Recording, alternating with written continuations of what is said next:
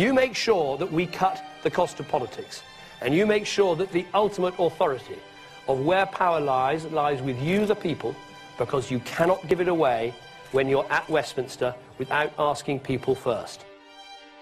People have lost control. The politicians have forgotten. The public are the master. We're the servant. That's what needs to change in our system. The public are the master. We're the servant. That's what needs to change in our system. That's what needs to change in our system. That's the simple, straightforward, believable, deliverable, doable change you'll get from a Conservative government. Just very quickly, how on earth do you sleep at night? Let's focus on how we build the big society, how we bring this country together.